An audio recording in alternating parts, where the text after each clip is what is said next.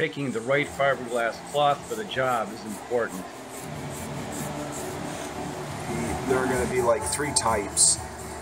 There's going to be fiberglass cloth that looks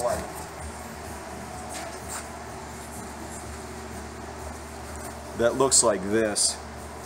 This is a woven cloth. It's once you lay this up, this actually comes in different weights or thicknesses. Once you lay this up, it'll be very strong, but that pattern will show through paint. So you have to sand it smooth and fill it.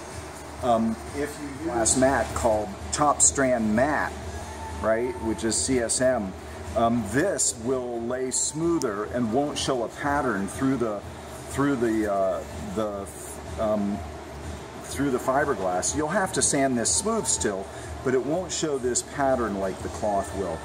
So you tend to get a smoother finish and have to do less filling and fairing. This is a biaxial cloth. It's actually kind of a fiberglass cloth sewn together with nylon thread to create a pretty durable cloth.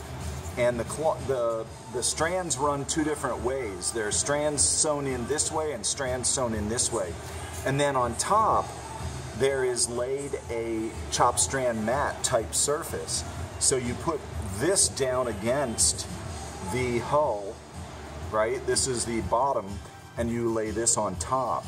And as you glass this out, it forms, you get the advantage of the chop strand mat smoothness with the fiberglass cloth strength.